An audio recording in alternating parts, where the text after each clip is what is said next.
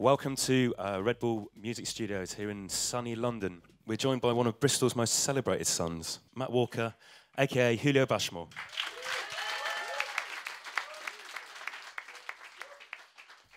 One thing I want to clear up that people might wonder throughout the show, we're not related. Yeah,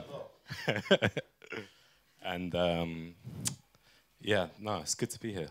Right there, I made most of the album, and on a lot of this gear, well, all of this gear. So, I mean, maybe to get started, we could ask you, when you first started making music, what was your first setup? My first setup, you know, like anyone else these days, just, you know, getting software, and I did that thing where you just buy as many, you get as many plugins as possible when you start producing, and I got literally everything, like everything you could possibly imagine, which I'm sure everyone does. But then you realize, man, I don't know how to use any of this, like, and then I started to slowly like refine it, maybe buy something here and there, you know, go legit. Honestly. Just looking at us, what we've got set up here tonight, there's some nice bits of kit. Maybe you'd like to talk to people about what you have with you today, maybe where you got it from as well, because just so I can see this right now, you know, some of this is pretty desirable, you know. Yeah, it is, and I can tell you, all of this, like, these are all the first things I bought, and I can safely do not buy it off eBay. None of this shit works, like. None of it works properly. So that would be my first bit of advice to anyone here. But this is the first thing I bought, Jupiter 6. And, you know, because I'd hear all these people, you know, because you always, you know, back when you start making, you think like, what have they got that I haven't? And I think that's where hardware can be like really tantalizing to, like, when you start out, and you know, because I was still am like hugely into Prince and all these guys, and, you know, obviously obsessed with all the late 80s, early 90s house music, and I think I saw a guy called Gerald. He had one of these in his studio, and I was like, you know, if you want to sound like those guys, it probably helps to have some of the same equipment. So yeah, I got this guy, and not sure if you won't be able to see at the back, but it's in a pretty bad way, and it definitely got worse since I bought it. And then I was like, that sounds nice. Need some drums. Got the 808 after like a bit of weekend DJ money. So obviously, you know, I think it's a hard one because it costs about the same as the 909. And it's a choice of the two, and I just thought, you know, a lot of this. Actually, no. The truth is, because, you know, my signature sound is that boom, boom, boom, that, and I've got the right voice to do that. So I thought, okay, I can do it for real. So I'll get the 808, and then I remember it arriving, and I was just really disappointed because it's only got one pitch for the bass. You can't change that. So I was like, oh God, why have I done this? And then, you know, pretty ignorant. But it's, yeah, so you really have to learn these things. And I'm okay at it now. But yeah, it's like my favorite drum machine. It's just got all those perfect sounds for, I think it's more versatile than the 909. And then this is my Yamaha DX100. I bought it because apparently this is like the synth. This is what Roger Troutman used for his talkbox thing. And so I kind of learned how to use the talkbox. I should have brought it with me, really. You really should have done it, I think. Yeah. But, you know, that was tricky because it's like there's one preset on this, which is the Roger Troutman sound.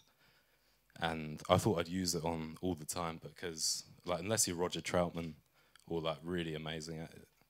I mostly just use it for like, I call people on their birthday and like use it then. With the DX, this is kind of my favorite thing.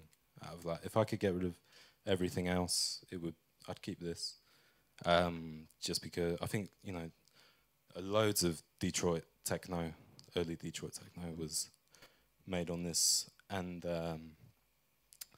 I made O7 on this, and you know, I'll bring it up later, but you know, with O7, it's like, so on this, the high bit is a xylophone pitched up, and the bass is the same xylophone pitched down, and it's like, you know, drum kit and oh baby, and then that's it. It's like painfully simple. I mean, that's one of the things I'll be talking about today. It's like the whole simplicity in making music and how I try and narrow it down into real key components. This is like everything you'll hear today is probably like the wrong, how you shouldn't make music. Like literally, it's, you know, many people would frown on this, and I don't necessarily encourage it, but I'm just going to show you how I do it. I remember when I started out, and it can be daunting, like actually just making a start. And even now, like sometimes it will creep up on you. It's like, it can be hard to just make a start. And one of the ways I've got around that is by just using any form of like medium, predominantly the internet, like YouTube. Maybe you can explain to the audience how you would go about using YouTube, Okay. either back in the day or now, or what would be your process around that? Okay, so this is what I do. This is Google Translator, everyone. And I just type in like, I don't know, like brass, synth, robot. And then let's turn that into Japanese. Shinchu, Shinseri, Oboto. And then we go to YouTube. Is that? Yeah.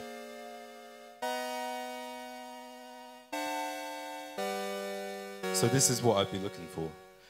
And then I've already downloaded this. And I'm going to put it into Ableton. With Ableton,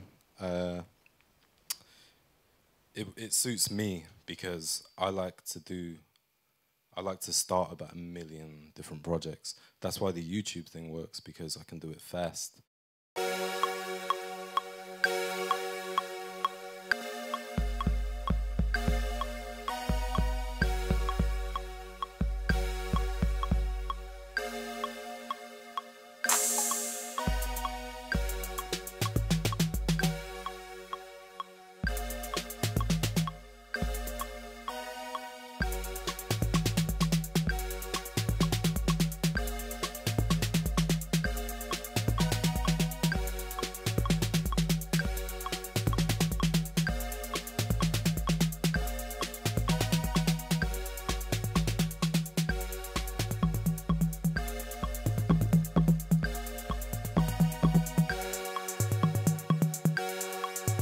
Normally I separate all this out.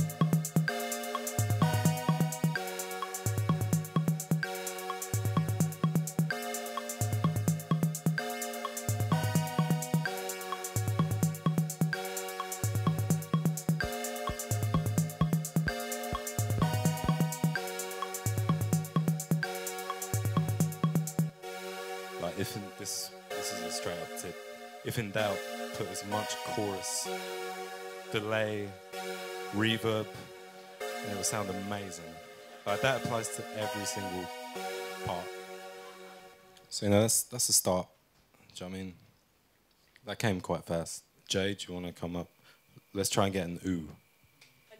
Because just an ooh. Round of applause for Jay Danner, please. Yeah.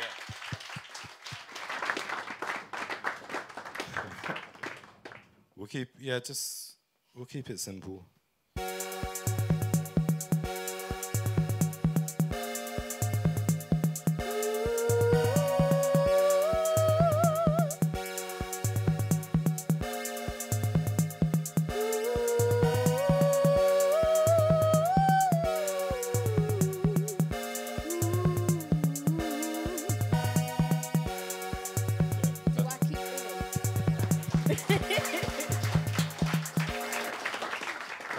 that's perfect.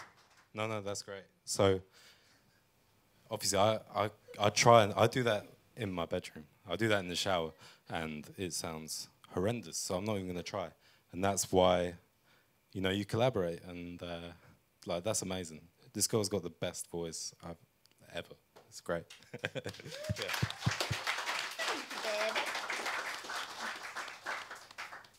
But now we're going to hear it back. Oh, so, no, it was beautiful, but reverb chorus delay.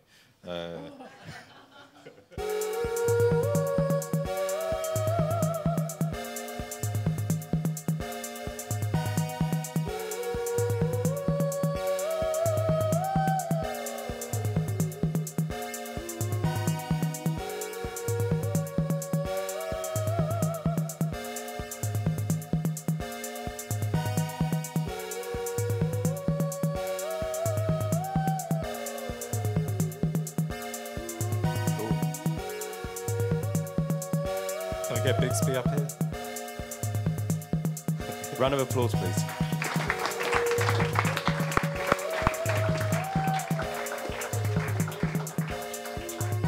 I've always wished I had the ability to just go up and like do something like that, so that's really great.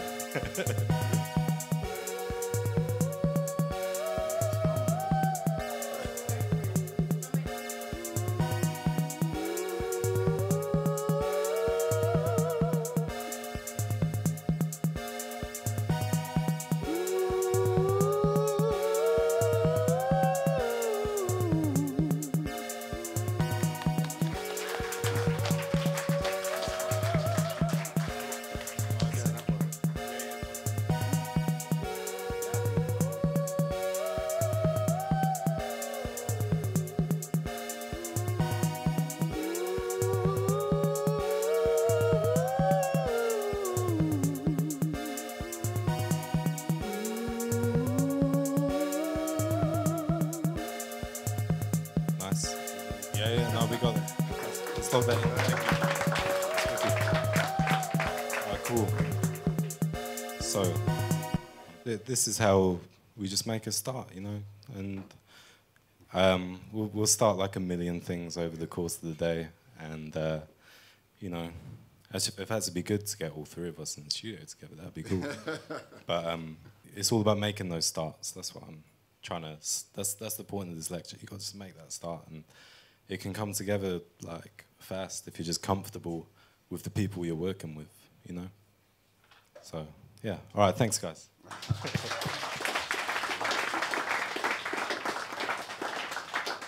To be honest, we get it to a point, we'd like lay down, we'd start writing some lyrics, come up with some more melodies, try and get a song structure. And then, you know, as soon as it gets a bit like, you know, you've heard the loop like a million times, then you just move on to something else and start something fresh. Like that's how we do it. I think I'm just going to build up this loop, basically. Bixby, do you want to get on this Rhodes? Or the Jupiter? What? Go on the Jupe. Let's do the Jupe. Let's try and get a bass line here.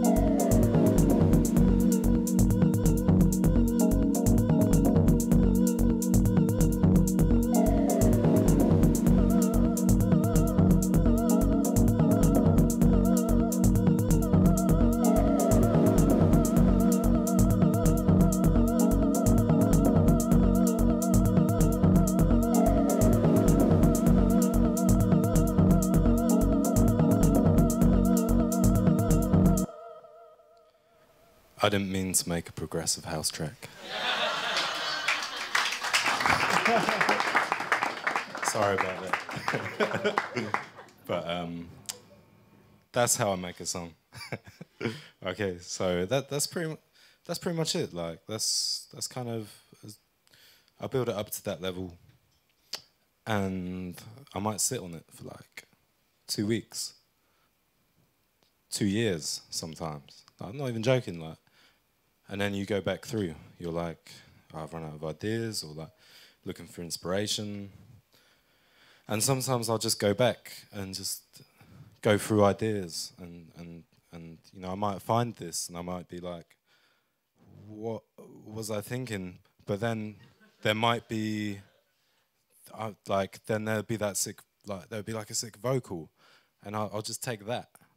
That might be what this other shit tune's missing. Like, then you put the two together, and who knows, like, that could work.